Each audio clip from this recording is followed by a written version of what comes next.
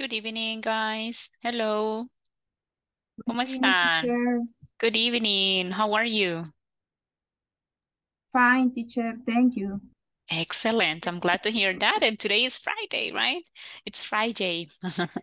Okay, and at least tomorrow probably you're going to work until noon. Tal vez trabajan hasta el mediodía mañana o simplemente ya salieron de vacaciones, así que that's wonderful, okay?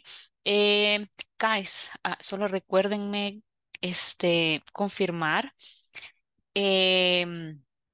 despuesito, ¿verdad? Cuando se hayan agregado todos, la parte porque creo que tenemos clase el lunes, fíjense. Pero ya vamos a ver eso, ¿ok? Y yo diciéndoles la semana pasada que no, perdón, la clase pasada que no. Entonces, Yesterday, dijo no, no Monday. ajá, pero no, ya nos van a avisar muy probablemente ahí en el chat. Ya les pusieron, ¿verdad? También algunas cosillas que les van a revisar las notas, ¿verdad? De lo que llevamos con respecto a la plataforma. Y también se va a revisar bueno, ahorita ya tenemos que haber terminado section 1 and 2, ¿verdad? Ya para hoy vamos con section number 3, ¿verdad? Así que if you can work, right, as much as you can with the platform, even better. Así ya después ya queda con menos actividades para realizar. Okay, so during the last class, and I'm going to share my screen. Give me one moment. Welcome, welcome. Thank you for joining, guys, today. Ahí está. Okay, so during this class, we have been working with these pages, that come from from your book, from the manual that you have, right? So we practice all these, expressions, right, etc. These were the ones that we No, studied aquí estoy during bien, this gracias. week, right? Sí. Hello, teacher. Good Hi. evening. Hi, good evening. Welcome, Byron. Thank you for joining. And then we moved to the next topic, right? This was a reading, ¿verdad? And also we were talking about infinitives, right? That was the introduction that we had yesterday, right? So we talked about infinitives. There are some activities that we don't do during class, right? But you can read them if you want, right? Let me see. This is where we stopped yesterday, right? We were talking about infinitives and you were able to create your sentences. Esto fue lo que estudiamos, you see? We did this exercise and also we provided some sentences at the end, okay? Also, we checked vocabulary, right, related to success, right? And there is where we stopped, okay? Y yo les dije, hoy vamos a ver una parte que es esta, about given reasons, right? Given reasons, but to do that, we're going to practice the conversation first, okay? We're going to practice the conversation first, and then we're going to go and check, the rest of the information, right? So here we have a conversation between Mayumi and Ben, okay? I will read it first, and then I'm going to ask for volunteers so you can read it, okay? So it says, what's your favorite club, Ben? The Soul Club. They have fabulous music and it's never crowded. So it's easy to get in. That's funny. There's always a long wait outside my favorite club. I like it because it's always packed. Why do you think it's so popular? Well, it just opened a few months ago. Everything is brand new and modern, and lots of fashionable people go there. It's called the Casablanca. All right, it's the newest in place. I hear the reason people go there is just to be seen. Exactly. Do you want to go some night? I thought you'd never ask, right? So he wanted to be invited to go to this nightclub, okay? So let's go ahead and check the pronunciation of some words.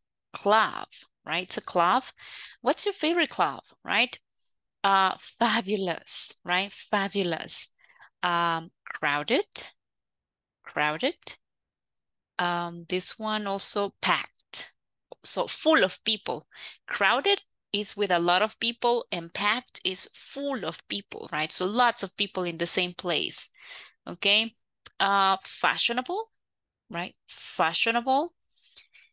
And I thought, right? I thought you'd never ask. So do you have questions about the vocabulary words, guys? Questions about the vocabulary words in the conversation? No? Ok, very good. Y si no, pues recordemos que tenemos ahí también la aplicación de Lingui, ¿verdad? Para ocuparla, la que yo les compartí. Okay, so can I have a couple of volunteers to read the conversation, please? Couple of volunteers to read the conversation. Don't be shy, okay? Okay, thank you, Wendy. Ayúdeme con Mayumi. And necesitamos a alguien más, please. Okay, Saúl Arnulfo, ayúdeme con Ben. So you begin, please, Wendy. Okay, good evening. Okay. Okay. What's your favorite club, Ben? The South Club. They have fabulous music and it's never crowded, so it's easy to get in. That's funny. There's always a long wait outside. My favorite club. I like it because it's always packed. Why do you think it's so popular? Well, it's just opening a few months ago. Everything is brand new and modern, and lots of fashionable people go there. It's called the Casa Blanca. All right, it's the newest in place. I heard the reason people go there is just to be seen. Exactly. Do you want to go some night? I thought you never ask. Very good. Thank you so much, Saul and Wendy. Very kind.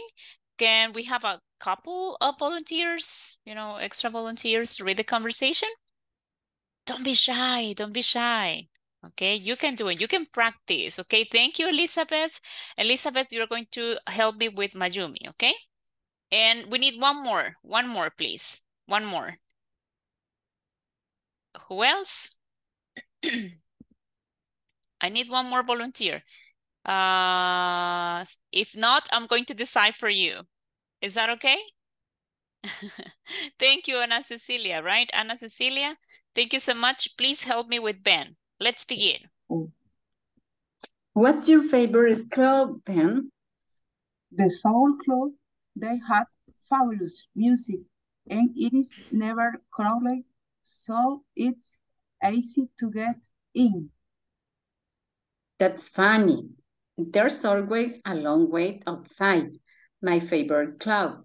I like it because it's always packed. A teacher Yes. se pronuncia with the why. Why do you think? Why? Correct. Okay, thank you. You're Why welcome. do you think it is so popular? Well, it just opened a few months ago. Everything is brand new and modern and a lot of fashionable. Fashionable. Fashionable. Repeat. Fashionable. Fashionable. Excellent. Fashionable. People go there. It's called the Casa Blanca. All right. It is the newest in place. I heard there are some people who there is huge to be seen. Okay, stop. Repeat. I hear. Repeat. I hear. I hear the reason people go there go there is just to be seen. To be seen. Correct. Okay, thank you. Exactly. Do you want to go something some night? You can do it. I thought you'd never ask. Very good, girls. Excellent. Claps for you. Okay, you did a great job. Okay, excellent. Y eso fíjense que es lo que me gusta de las conversations, porque a veces uno dice palabras, pero como no nos corrigen, ¿verdad? Entonces uno las sigue diciendo igual, ¿verdad? Que a mí me pasaba, me acuerdo yo al principio. Así que, well, whenever you have questions on how to pronounce things, right, you can ask me as well. So guys, we're going to take some examples from here, okay? And just let me open up here the information that I have from the presentation. I think it is from yesterday. But we're going to review certain words, okay, that we need to know. And this is, I think, creo que se ve mejor aquí en la que traía yo, but anyways. And we have, okay, some examples, okay, about the, uy, creo que cerré la, ay, perdón, cerré la presentación por abrir la otra. Sorry, guys and girls. Aquí está. Bye. Entonces, I'm going to point out certain certain sentences, okay, for you to see what's going on, okay, with this, with the phrases. The phrases that we were learning, okay, that we will learn, I'm sorry, are these ones. Son estas, look. Okay, these, given reasons. Okay, we're going to learn some sentences to give reasons. And I'm going to share them with you here in the... perdón, es que estaba leyendo lo que les escribieron ahí. Okay, bye. Entonces, I'm going to share with you the conversation first, and then I'm going to give you the examples, okay? Veamos este primero.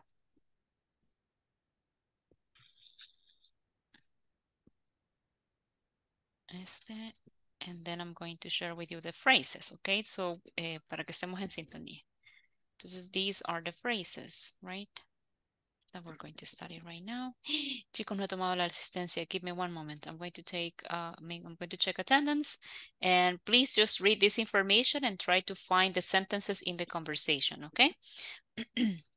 So let's begin. Ana Cecilia Rodríguez de Pérez. Ana Cecilia Rodríguez de Pérez. Ana Cecilia Romero de Domínguez. Present, teacher. Thank you. Byron Rafael Avelar Aquino. Present, teacher. Thank you. Carlos Fernando Portillo Rivas. Present, teacher. Thank you. Carlos Roberto Domínguez. Carlos, ¿no? Cristina Abigail Quintanilla Amador. Present. Thank you. Damaris Merari Marroquín Rivas. Present, teacher. Thank you. Daisy Magdalena Hernández Hernández. Daisy Magdalena. Elizabeth del Carmen Mejía Torres. Present, teacher. Thank you. Elmer Mauricio Salas Rojas. Present, teacher. Thank you. Juan Eduardo Morán Rodríguez. Present, teacher. Thank you. Madeline Dayana Cerón de Paz. Present. Thank you. María Griselda de la Paz Zamora. Here, teacher.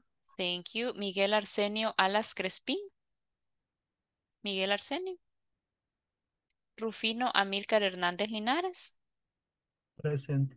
Thank you. Sandra Janet Vázquez Cortés. I'm here, teacher. Thank you. Saúl Arnulfo Mengíbar Crespín. Present, here. Thank you, Saúl. Wendy Carolina Calderón de Aparicio. Present, teacher. Thank you, guys. Okay. Y si no contestó ahorita, pues vemos al final quién nos hace falta. Don't worry. Siempre queda grabado quién está y quién no está. Okay. So as I was saying before, let's take a look at some sentences. Okay. Now, the first one is because. Okay.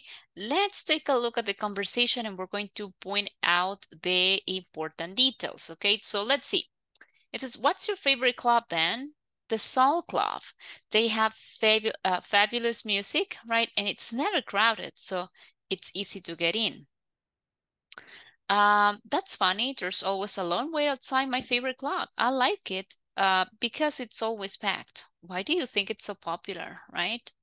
Well, it just opened a few months ago. Everything is brand new and modern, and lots of fashionable people go there. It's called Casablanca. All right. is the newest in place. I hear the reason people go there is just to be seen. Okay, so this is one expression, okay, that we can use, right? The reason why, okay, the reason over here, this one, the reason people go there is just to be seen, okay?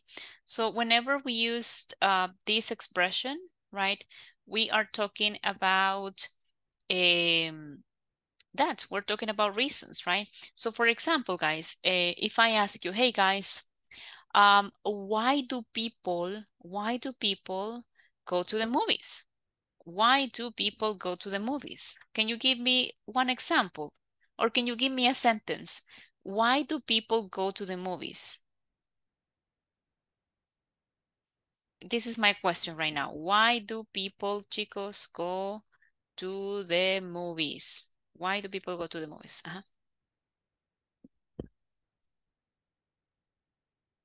People go to the movies. What do you think? Because they enjoyed the experience. Because they enjoy the experience. Very good. What else? Aquí estamos usando una, ya vieron. The reason why people go to the movies. ¿Por qué creen que sea otra razón, chicos? The reason why people go to the movies. Ya su compañera nos dio un excelente ejemplo. People go to the movies because they enjoy the experience, right? And what else? ¿Por qué más ir a la gente al cine a ver una película? Why do they go to the movies? To spend time with his family. Very good, exactly, right? The reason why people go to the movies is to spend time with the family, ¿verdad? O también cuando usted quiere decir seres queridos, ¿verdad? Puede decir with their loved ones, con sus seres amados o seres queridos, ¿verdad? Ahí depende cómo usted lo quiera decir. Entonces, the reason why people go to the movies is to spend time with the family or to spend time with their loved ones, right? Very good. The people go to the movies because they enjoy the experience, right? Now, here we have two examples. Y tenemos dos de las estructuras que estamos viendo, ¿verdad? Because and the reason that or the reason why, ¿ok? Now, eso lo puede omitir si usted quiere, porque puede decir the reason people go to the movies. Yo prefiero decir the reason why people go to the movies is to spend time with the family. Si se fijan, esta de acá no tiene. I hear the reason people go there is just to be seen. Lo omiten. Puede hacerlo, pero yo prefiero agregarlo. ¿Ok? What about this one? We have the other one, and I'm going to move over here. Voy a mover al manual so you can see the different structures that we have. Going to erase this. Vamos a borrar acá. Y vamos a irnos a esta sección, ¿ok? Tenemos because, since, because of, for, right? Due to, and the reason, that, or why. Okay, now let's take a look in here. Vamos a ver ahora los ejemplos, okay? So ya tenemos dos. Look, we have two examples with, one is with because, right? Acá, vamos a ponerlo. Because, y ustedes mismos están armando los ejemplos, que es lo más importante, okay? Y the reason that, que puede omitirlo, why, también puede omitirlo, ¿verdad? Etcétera. Now, Marce, when do we use since? Porque since generalmente, no sé si les pasa, pero ustedes lo asocian con present perfect. Oh, teacher, I have been in El Salvador, right, since 1999. ¿Verdad? Tal vez no es de acá la persona y me dice, oh, you know what? I have been in El Salvador since 1999. Ah, wow, that's a long time.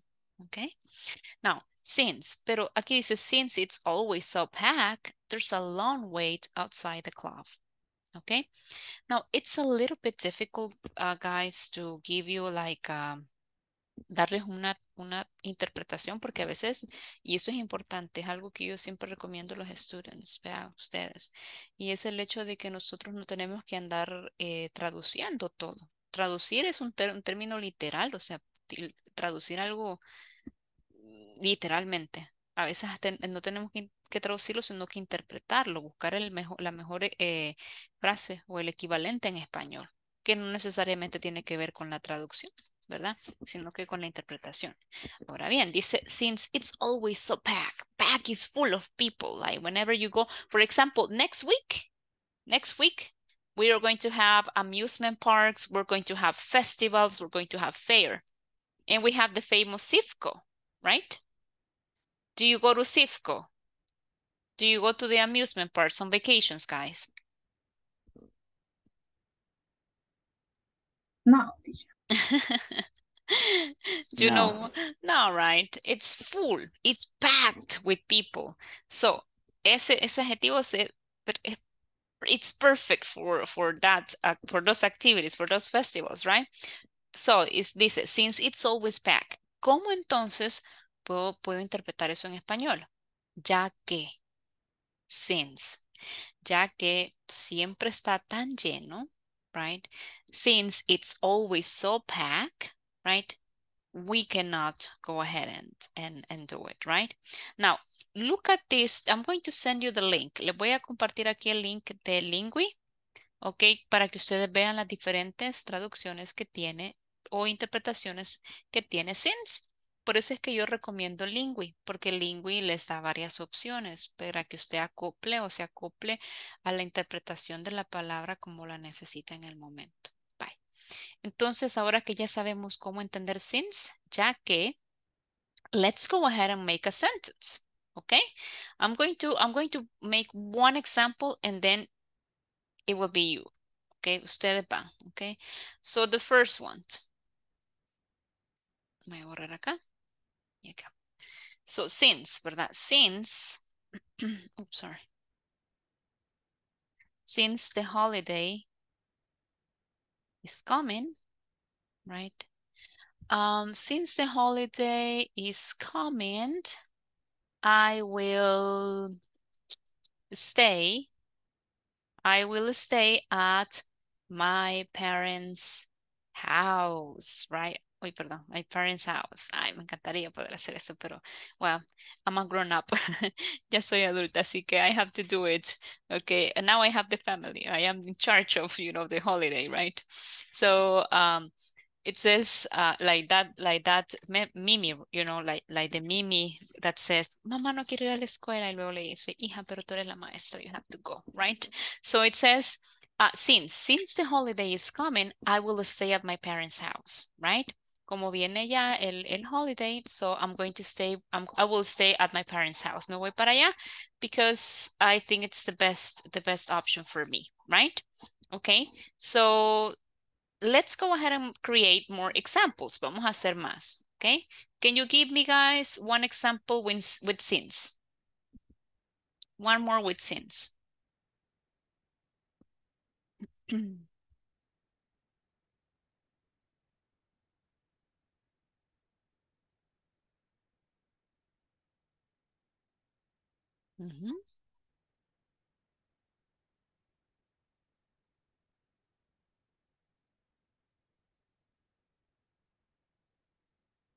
Dígame, Dayana.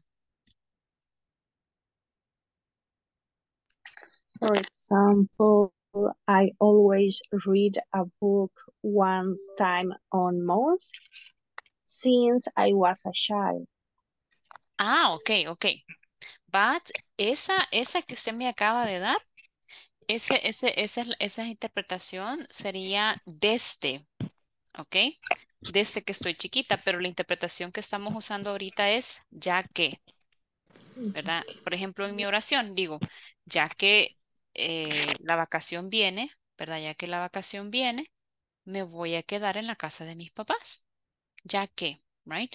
Su oración está muy bien, but it's a different meaning, right? And the meaning that we have here is different. Entonces, Marce, ¿por qué estamos usando since con esta lista? Porque since nos ayuda a también dar razones, ¿verdad? You know what? Yo puedo decir lo siguiente, chicos. Perfectamente yo puedo venir y decir esto. Mire, I will stay at my parents' house, house, since, por cierto acá, since the holiday is coming. ¿Ok? Creo que aquí va la coma, aquí no. Sí, así es. Since the holiday is coming, I will stay at my parents' house. I will stay at my parents' house since the holiday is coming. ¿Ok?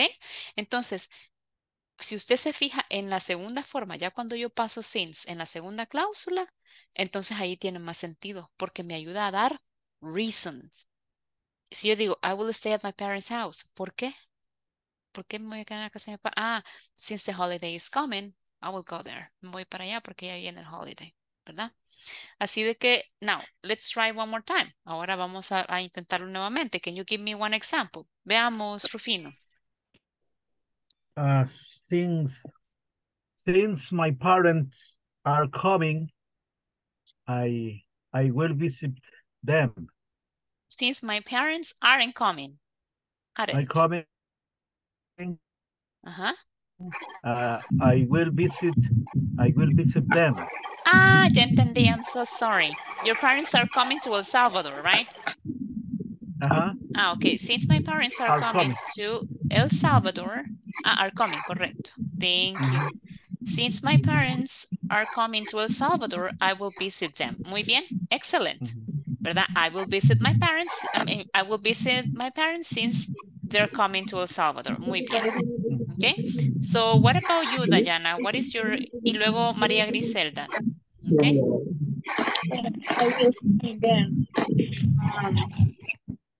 I always practicing my speaking English since I need to improve it. Okay, very good. Okay. Ay, espérame. Since, voy a empezar acá. Since I need to improve my English, right? I practice a lot. Así lo diría yo. I practice a lot. Muy buena idea. Since I need to improve my English, I practice a lot or I am practicing a lot, right? I am practicing a lot. Muy bien, ok. Y luego, ¿y por qué? Porque estás practicando un montón. Since I need to improve my English, you know, I need to practice a lot. So what about you, Griselda? Muy bien. Good evening, teacher. Good evening. Since my sister is birthday, I will buy a gift. Ok, pero decimos since it's my sister's my sister birthday. Muy bien, right? I'll buy a present for her, right? Puede decir present o puede decir gift, cualquiera de las dos. Yo prefiero present. I will buy a present for her. Es lo que pasa cuando hacemos ejercicios en vivo y en directo. Right. Thank you. Okay, since it's my sister's birthday, I will buy a present for her. Good job. Okay, that's a good example. What about you, Ana Cecilia? Okay, since tomorrow is Saturday, I have to go to the supermarket. Excellent. Okay, good job. Okay, since tomorrow it's Saturday, I have to go to the supermarket. Okay. Okay. Muy bien. Good job. Ajá, ¿quién me está dibujando? Vamos a borrar. Espérense. Ahí está. Okay. So we have here since tomorrow it's Saturday. Since tomorrow is Saturday, I have to go to the supermarket. Very good, okay. Byron, what about you? Luego Cecilia de Pérez. Since it's my graduation, I will do a graduation dinner. Okay, since it's my graduation, right? I'm sorry, can you repeat one more time? Se me olvidó la otra parte. I will do a graduation dinner. Okay. Since it's my graduation, yo lo diría así, mire, I'll celebrate it. I'll Celebrate. I'll celebrate it with a dinner, okay? A dinner with the Okay. family, for example, right? With family and friends. And too. friends. Muy bien, okay? Okay. Thanks. You're welcome. Thank you. Since it's my graduation, I'll celebrate it with a dinner or with dinner with my family. Quizás no voy a quitar el A, no lo necesito. With dinner with the family and friends. Muy bien. Cecilia Pérez. Okay, teacher. Sun is very hot in my house. I will go to the mountain. Okay, since it's very hot in my house, I'll go to the mountains. Muy bien. Yo creo que yo también voy a hacer lo mismo. I'll go to the mountains, okay? Very good. Yes, así ha hecho un calor, qué barbaridad. So since it's very hot in my house, I'll go to the mountains, right, for the holiday. For the holiday. Very good. Vaya, chicos, me parece excelente, lo han hecho súper bien. Los ejemplos están, estos de since. Yo sé que no me detuve con estos porque yo sé que ustedes saben usar, o al menos tienen una idea de cómo usar because. Ese también, pues, el solito funciona, ¿verdad? Y se entiende the reason why, ¿verdad? Pero este since, it's a little bit different. That's why I needed to take, some time. Then the other one, the one that we have, okay, it's this one, right? We have because of. It's popular because of the fashionable people. Now, because of también siempre es, pues, es similar, ¿verdad? Pero si yo uso because of, después, si usted se fija, viene un noun. Viene un nombre, ¿verdad? Because of you, because of the holiday, ¿verdad? Vamos, le voy a dar un ejemplo yo, ¿ok? Uy, perdón. Que se me hizo el manual. Aquí está. Because of, ¿verdad? It's popular because of the fashionable people. I can say something like, today there was a lot of traffic because of the holiday that is coming, right? Okay, or today there was a lot of traffic because of the accident, for example, because of the accident, right? Entonces, así es como lo vamos a usar, ¿verdad? Because of. Luego del because of viene un nombre, una actividad, algo que se ha hecho, ¿verdad? ¿De acuerdo? Vale, entonces vamos ahora con la otra. Ya vamos a ver si necesitamos ejemplos de esta. La última es due to. Marce, ¿y cómo usamos due to? First, what is the meaning of due to, right? Due to, guys, it's, how can I say it? It's very similar to Spanish. Es bien similar a español, ¿ok? Y es debido a. That's it. Debido a. That's what it means, right? Debido a, and then, give me 1 second.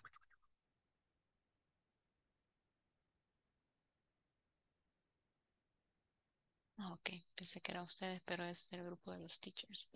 Ok, entonces, I was saying, right, due to is different because usamos debido a, lo usamos como debido a. If I can, let me see if I can send you something from here porque no me funciona, no me está funcionando el buscador aquí. Pero don't worry. Todo se puede solucionar. Veamos to usage grammar. Y le voy a mandar con qué se usa. Due to is it's formal, guys. Es bien formal, ¿ok? And it's a little bit different, ¿ok? From the rest, ¿verdad? Fíjense, chicos, que no sé qué está pasando, que incluso no entiendo ni cómo es que estoy en la meeting con ustedes porque no me carga nada, pero nada, solo la reunión. I don't know what's going on. Vale, les debo esa entonces. Entonces voy a explicar acá. Due to, ¿verdad? Due to the crowds, de Casablanca is difficult to get into. Entonces, Marce, ¿con qué uso due to? Due to lo van a usar igual que because of. Lo van a usar con un now. ¿Ok? Vamos a darles ejemplos. ¿Ok? Por ejemplo, lo mismo, sigamos hablando de la vacación, que yo creo que a todos están emocionados porque ya viene, ¿verdad? Due to the holiday. Due to the holiday. ¿Ok? I will postpone, right? Postpone my appointment with the doctor, right? Debido a, due to the holiday, I will postpone my appointment with the doctor. Dígame, Saúl. Only I have an example. Okay, tell me. Okay, due the pandemic, we received online classes. Due to the pandemic, we began. We received, okay. I would say we began with online classes. Okay. O due to the pandemic, digamos que estamos en ese momento, ¿verdad? O digámoslo en pasado, Due to the pandemic, we began receiving online classes. Ahí sí, hoy sí. Due to the pandemic, we began receiving online classes. Muy bien, good job. Solo chicos, cuidado con la pronunciación, ¿verdad? No tienen que activar su micrófono, pero repita. Se dice due to. Due to. No es due, es due to. Due to. Muy bien. Due to the holiday or due to the holiday, I will postpone my appointment with the doctor, right? Entonces, those are the ones that I needed to explain before. Necesitaba explicarlos, ¿verdad? Para que ustedes pudieran saber cómo lo van a utilizar. ¿Alguna pregunta, chicos? Questions? Mire, les diría que se los comparto, pero como les cuento, I don't know what's going on. Es un misterio ahorita la compu y la internet y todo aquí en mi casa. I don't know what's going on. Así de que si gustan después de la clase les voy a mandar yo lo que he estado compartiendo porque no me carga nada. I'm sorry. Y tengo miedo de tocar algo y que se nos perdamos la conexión y no. Vaya. Entonces, here we have this section y pues ahí cierro ya con eso, ¿verdad? Now let's go. Oh, dígame, Rufino. And I have a question. And due to, because of, I think in the same significate. Meaning. Igual, meaning. Meaning es significado, meaning. Meaning. The same. I can to use because of or due to. Correcto. And I can use for the same sentences. Yes, I think so. There was a lot of traffic due to the holiday that is coming. Yeah, definitely. Very good observation, Rufino. ¿Verdad? You can go ahead and use them interchangeably. Muy bien, ¿ok? Solo recordemos esto, Rufino. Cuando usamos can, no le agregamos el to, ¿verdad? Sino que es, por ejemplo, can use, no can to use, ¿ok? No to. Can use. You're welcome. Todos los modal verbs, guys, todos los verbos modales como can, would, ¿cuál es el otro? Should. Exactly, should. Esos siempre van con una forma base del verbo, así que no tiene que agregarles nada más, ¿verdad? Así que excelente, chicos. Good job on this one. Mejor voy a guardar esto. No va a ser que lo perdamos porque son sus ejemplos y no los quiero perder. I'm going to probably leave it here. Voy a pasar esto para acá para que no se vea ahí todo el desorden que tengo. Vaya, ahí está. Vamos a ponerle acá. Today's class number 5. Pre-avanzado 3. Okay, so now we're going to move, guys. There you have more exercises, pero desafortunadamente pues no es algo que nos alcance como que podamos como cubrir a veces, ¿verdad? But here you have also section number 3, which is that's a possibility, right? That's a possibility. Do you know what a pet peeve is, guys? Do you know what pet peeves are? Any idea? What is the meaning of pet peeve? Have you ever heard about this word before? What is a pet peeve? ¿Qué es eso, right? What's that? Do you know? Busque ahí en lengua y busque su diccionario. What is a pet peeve?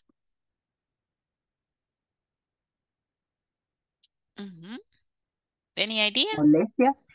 Exactly. Things that make you feel annoyed.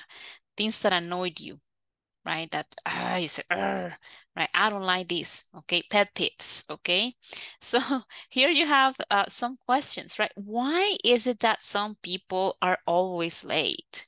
Or why is it that some people never return phone calls or answer emails? Why is it that some people don't listen carefully when you talk to them, right? No sé si se han quejado de alguna de esas cosas, pero why is it that some people act differently in front of people they want to impress? Why is that some people always look messy, right? Why is that some people never remember to return things? Why is that some people are always short of money? Why is that some people never know when to go home and get off the phone? Les voy a mandar la foto porque no, ahí lo tienen ustedes en su manual, pero como les digo, estoy pero que no puedo hacer nada con la compu. Entonces, these are very good questions, guys. Mate, alguno de ustedes se ha de haber preguntado algo teacher. de eso. You see, obviously. I have also my pet peeves, okay? So, tell me. Pet peeves, yes, pet peeves, okay? Pet peeves. So, there are certain behaviors, right, that you are like, because if you wake up early, right, you have a meeting and you are there and the person, the chairperson, who is the person in charge of the meeting, arrives late and you are like, right, I woke up very early, I took a shower, I got ready, and then the person in charge of the meeting arrives late, right? And there are some people that, you know, they have those pet peeves. They are like, no, I don't like that. I get angry or it makes me feel annoyed, right? Now, over here, there's a conversation, right? And it's a conversation between Jackie and Bill, okay?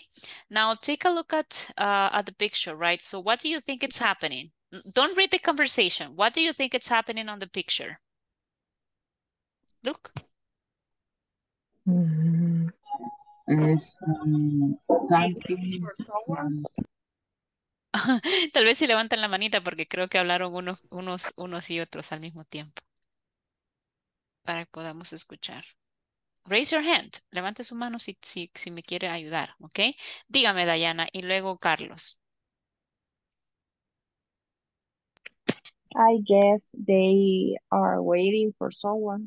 Good guess, right? Seems like they're waiting for someone. Thank you. What about you, Carlos? Media barbecue. Yes, they're having a barbecue, right? Seems that there's a meeting. Look here, we Yes. have people, right? So, Yes, teacher. yes, thank you so much. Good. Now, let's go ahead and take a look at the conversation. I will read it first, okay? Yo la leo primero y luego van ustedes, okay? So first, we have Act 1 and Act 2, right?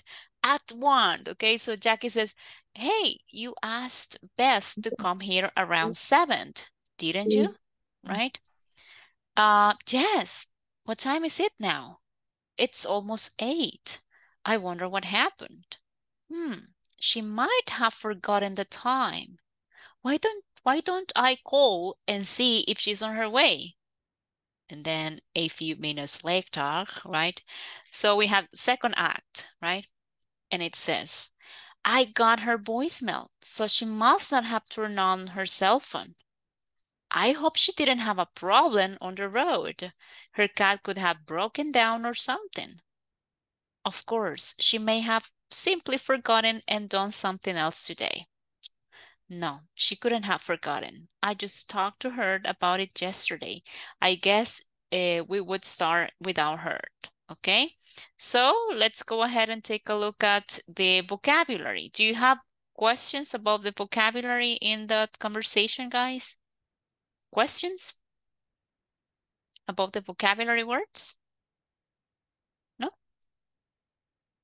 Okay, difficult words, some difficult words to pronounce, but let's go ahead and get a couple of volunteers, okay, to read the conversation. Madeline, and ¿quién más? And Maria Griselda, okay. Madeline, you begin with Jackie, and Griselda, you continue with Bill. Okay, I will start. You asked Beth to be here around 7, didn't you? Yes. What time is it now? It's almost 8. I wonder what happened. She might have forgotten the time. Why don't I call and see if she's on her way? A few minutes later, I got her voicemail, so she must not have turned on her cell phone. I hope she didn't have a problem on time road. Her car could have broken down or something. Of course, she may have simply forgotten and done something else today. No, she couldn't have forgotten. I just called to her about it yesterday. I guess we should start without her. Very good job. Okay, thank you, girls, for helping me with the conversation. Do we have a couple of other volunteers that would like to read? Good job. Me gustó la parte, pronunciaron la mayoría de palabras muy bien, despacito, pero es algo que también deben considerar, ¿verdad? Yo siempre les digo a los estudiantes, chicos, hablar bien o aprender a ser fluent o fluidez no significa hablar rápido, ¿ok? Fluidez significa que empecemos nosotros a platicar, a hablar, ¿verdad? Y que nuestras ideas vayan teniendo secuencia, aunque usted hable despacio. No confundamos fluidez con rapidez, ¿verdad? Así que muy bien hecho. Rufino. ¿Y quién más, please? ¿Alguien más? I need one more volunteer. Si no, pues yo le ayudo, no se preocupe. Ahí está, Cecilia de Pérez, ¿ok? Entonces, Cecilia, ayúdeme con Jackie y Rufino, ayúdeme con Bill, please. Okay. You asked Beth to be here around 7, did you? Oh, stop. Repeat. You asked Beth, repeat, to be here around. You asked Beth to be here around 7, did you? Didn't you? Didn't you? Muy bien, continue. Yes. What time is it now? It's almost 8. I wonder what happened. She might have forgotten the time. Why don't I call and see if she's on her way? A few minutes later, I got her voicemail, so she must not have turned off her cell phone. I hope she didn't have a problem on the road. Her car could have broken down or something. Of course, she may have simply forgotten and done something else today. No, she could haven't forgotten. Stop. I will stop you there. Me agregó el negativo en haven't y es en couldn't. Repeat. No, she couldn't have forgotten. No, she couldn't have forgotten. Good. I just talked to her about it yesterday. I guess we should start without her. Very good. Okay, thank you guys. Thank you very much. Okay, now one thing that I have to remind you, okay, is that whenever you use the modal would, should, or could, ¿qué pasa con estos que llevan esta L, chicos? Esta L en inglés es silent, o sea, es muda, no se escucha. Entonces aquí es would, aquí es should y aquí es could. ¿Ok? So we do not pronounce the letter L. Y nuevamente la palabra just. Okay? Just. Okay? Don't forget that word too. Very good. So what are we going to learn from here, guys? We're going to learn a little bit about past modals for degrees of certainty. Fíjense que ese tema es bonito y me gusta porque aquí se los resume y le da las frases. ¿Ok? El tema la verdad es que es bien extenso, pero this is what you need. Esto es lo que usted necesita para saber cómo usar esa parte de modals. And how do we use it? ¿Cómo lo usamos? Ay, no, chicos, no me funciona nada. Denme un momentito, denme un momentito. Solo déjeme chequear aquí el router. Give me one moment.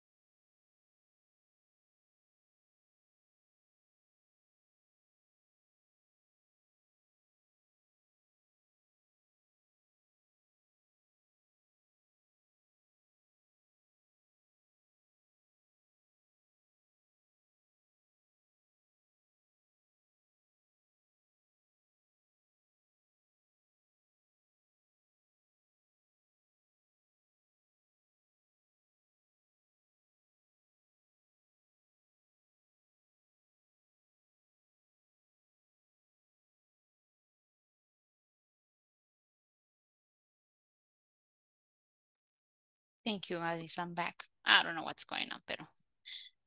Ah, the link. Espérenme. ¿Cuál link? Perdón, ya me confundí. Which link? El link del traductor, teacher. Ah, no, no, no. Les iba a pasar, pero las imágenes. No, el link de traductor lo tienen en WhatsApp. ¿O lo necesita usted? Perdón. No, es que no lo entendí bien, es que Ah, yo entendí que usted me iba a mandar el link. Por eso. no, no. Pero si ya está en el WhatsApp, pues de ahí lo... Ah, sí, sí, no, pero yo me refiero a que yo les quería mandar lo que está en pantalla aquí. Espérenme. A ver, lo voy a intentar. Creo que ya cargó. ¿Dónde están? Aquí están. Bye. Estas son los ejemplos que vimos hoy. Bueno, se los voy a dejar así mejor. Because, the reason why. Ah, sí, mira, ya está cargando la información. Y since, ¿verdad? Que son los que ustedes hicieron, ¿verdad? And these ones, ¿verdad? Because of, ¿verdad? And the reminder of these words. Yay, ya funciona. Ok, ahí está. And this one, ok. Over here. Bye. Entonces, bye. We have different, okay, three options, okay? We have three options. So the first option, and I'm going to erase all of these from my notepad, okay? It says must have left, must have not turned on. Vaya. Chicos, with this one, I really need you to pay attention to the different elements that you need, okay? Porque aquí lo que es clave son los elementos que necesitan, right? And the way you're going to leave them, right? In the sentence and organize them so you can have your own sentences, right? So we have the first one, it's almost certain, okay? Si yo digo it's almost certain is because I am sure, right, about it. So if you go back here in the conversation, okay, she says, she couldn't have forgotten. ¿Habla con una seguridad, Jackie? No, she couldn't have forgotten. No pudo haber olvidado porque I just talked to her about it yesterday. Si yo con ella hablé ayer and I told her that we have the barbecue today. So she couldn't have forgotten, right? But over here, right, whenever we talked about levels of certainty, ¿verdad? Niveles de certeza, levels of certainty, sometimes we have ones that are 100, well, almost 100% sure and ones that just express a possibility. So if I say it's almost certain, right, she must have left already. And why do you say that? Because she always, you know, she always sleeps on time. Ella no se queda minutos extra, so she must have left already, right? For example, you called your mom. You call your mom and your mom doesn't answer. Qué raro, ¿verdad? Your mom doesn't answer. Okay, you call her and call her, llama por teléfono and she doesn't answer. Or she doesn't pick up the phone. And you said, she must have left, right, the cell phone. Digamos que su mamá sí le contesta, ¿verdad? Cuando usted le llama, porque hay otras que le llama y no contesta, right? So she must have left. She must have left her cell phone. Quitar aquí. Okay?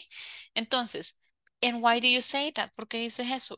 Because I know my mom. I know her and I know that she always picks up the phone when I call her. So she always answers. So she must have left, her cell phone at home, right? Okay.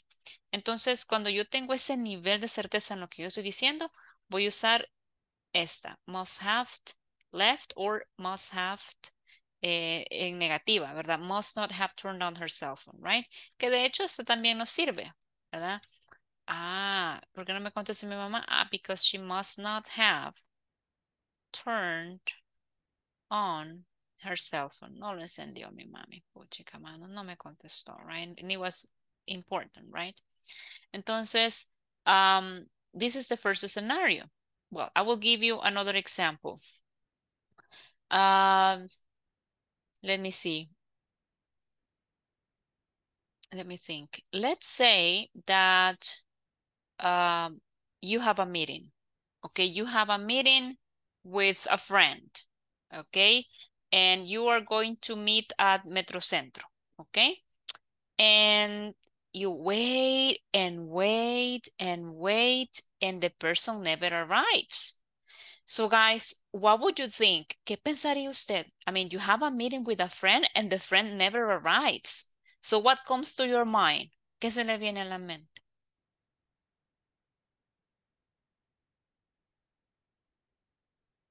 For example, in my case, a mí si yo tengo una reunión con una amiga, o una amiga, que en este caso, mi mejor amiga, right? Si ella no llega, obvio me voy a preocupar. Y lo primero que se me va a venir a la mente es, she, porque es mi mejor amiga. She must have had an emergency, right? Right? Why? Because I know her. Yo la conozco y sé que ella, aunque llega tarde, siempre, ¿verdad? Pero llega. ¿Ok? Entonces, she must have had an emergency. Or she must have, well, o tal vez el carro, porque a veces eso es lo que pasa. Her car must have broken, right? Down. Okay, se le arruinó el carro. That's why, right? Then we have the other one, when it is not possible, cuando no es posible. No, she couldn't have been at home, right? So this one is when it's not possible. Cuando usted dice, no, esto no es posible, no me digan lo contrario porque yo sé. Yeah. Entonces, that's not possible. Let's say that I am with my husband, ¿verdad? Si estoy con mi esposo esperando a mi amiga, ¿verdad? En ese lugar y me dice él, quizás se le olvidó, maybe she forgot it. And I tell him, no, right? She couldn't have forgotten the meeting or this meeting, right? No, yo la conozco, ella es super responsible, so she couldn't have forgotten this meeting. Something happened to her, algo le pasó. Let's go ahead and find it out. Entonces, cuando yo sé que algo no es posible, I use couldn't have más un verbo en participio.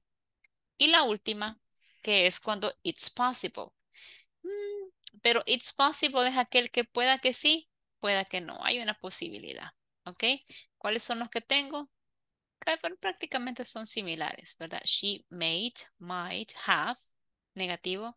She might not have y could have, ¿verdad? Entonces, it's possible. I can say, oh, you know what? She may have had something to do at work. ¿Sabes qué? Quizás ha de haber tenido, ¿verdad? Algo que hacer en el trabajo, and that's why she didn't come.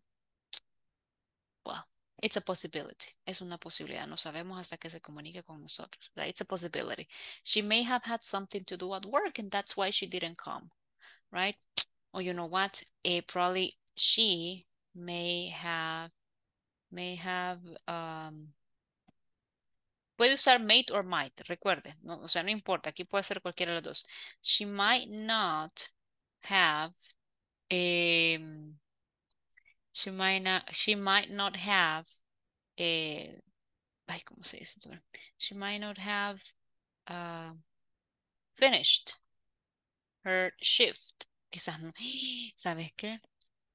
Quizás no había terminado su turno aún, todavía está trabajando. That's why she's not here. It's possible. Pueda que sí, pueda que no, right? Ok. Y could have, que es la misma que ya vimos en la otra, pero en este caso es afirmativa. You know what? She could have visited her mom first. ¿Sabes qué? Quizás visitó primero a su mamá y hasta después va a venir acá. Entonces, she could have visited her mom first. Y después va a venir aquí, ¿verdad? Entonces, these are the different expressions, guys. Esas son las expresiones que tenemos, ¿verdad? Para usar modals with levels of certainty, ¿ok? Espero que haya quedado un poquito claro. Yo sé que pues son varias, ¿verdad? Pero como les digo, me gustan aquí en el libro porque nos da lo que necesitamos saber. No tenemos que ir a estudiar todo el resto de información, ¿verdad? Entonces, ahí les compartí en el chat los ejemplos. Entonces, ¿qué les recomiendo? Check just the elements. Chequemos los elementos. Must, have, past participle. Must not have, past participle. Couldn't have, past participle. Might have, past participle. Might not have, past participle. Could have, past participle. That's all what you need to know. Okay?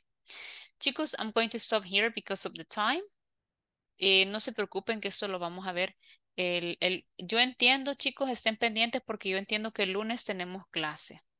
El lunes hay clase. Entonces, solo estemos pendientes, no vayan a faltar, aunque sea de oyente, allá en la playa con la arena ahí en las chancletas, pero aunque sea de oyente, vea.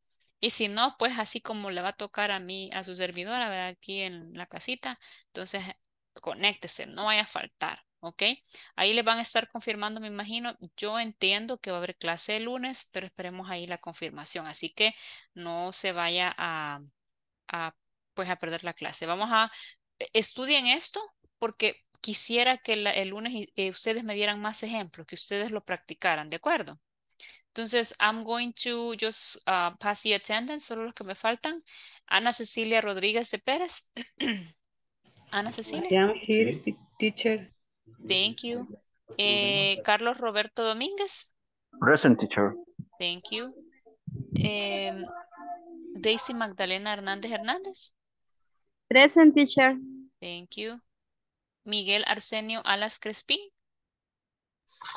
Present, teacher. Good, excelente chicos, todos se presentan a su clase, los felicito. Guys, thank you very much for joining today.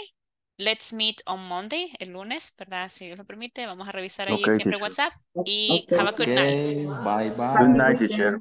Bye bye, Have a guys. good night. Bye, See you teacher. Happy Monday. weekend. Good night. Bye-bye. Bye Thank bye. you. You too, guys. Have a nice weekend. Okay. Bye-bye. Bye. Bye.